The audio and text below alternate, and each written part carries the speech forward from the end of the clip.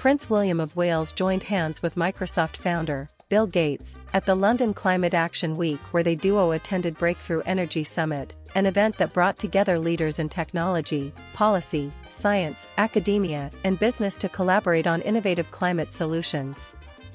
The future King of the UK highlighted environmental innovations through his Earthshot Prize.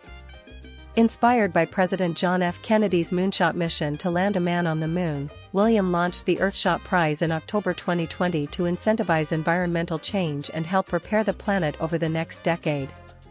William and Mr. Gates toured the innovation showcase, displaying some of the leading climate solutions in development around the world.